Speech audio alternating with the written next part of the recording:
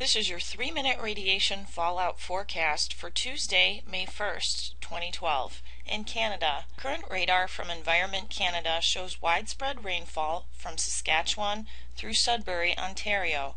There's also mild showers forecasted for Vancouver, Windsor, and Halifax. However, the areas of heaviest rain are from Calgary to Winnipeg, which correspond to the jet stream and tropospheric convection. This would be the area of highest concern. In the U.S., current radar on Intellicast shows significant rainfall and severe storms in the northern half of the country. The NOAA HPC 3-day forecast shows Wisconsin, Illinois, Indiana, Ohio, and later Pennsylvania and New York will have the most rain over the next 72 hours.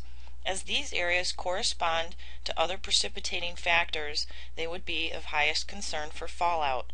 Some of the current storms popped up without warning, so please check Intellicast to track these storms, which may spawn tornadoes. In Europe, current radar from Meteo France shows unusual weather patterns are continuing, with wind direction heading northwest, which will actually be good news in regards to the methane well releases, which will blow towards the Norwegian Sea. Current rainfall places fallout risk to Ireland, England, Germany, and northern Italy. Some of these storms will be strong and can be monitored at Meteo France. There was iodine 131 detected in Scotland over the past week. The United States has had almost 700 tornadoes reported so far this season.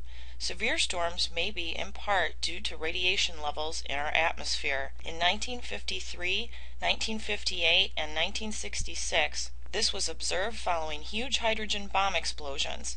Some researchers, including Dr. Albert Schweitzer, blamed these tests. Dr. Rosalie Bertell, who extensively studied our atomic age, speculated that when nuclear fallout lands or becomes inserted in the oceans, it releases heat.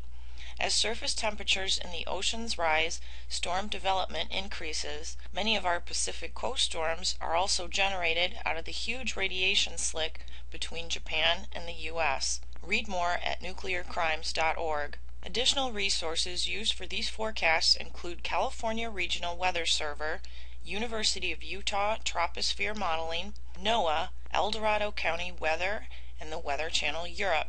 Links to these monitors can be found at fukushimafacts.com, where you may also find the fallout monitors in the U.S. and Europe, earthquake monitors, nuke plant maps, and sun and sky tools.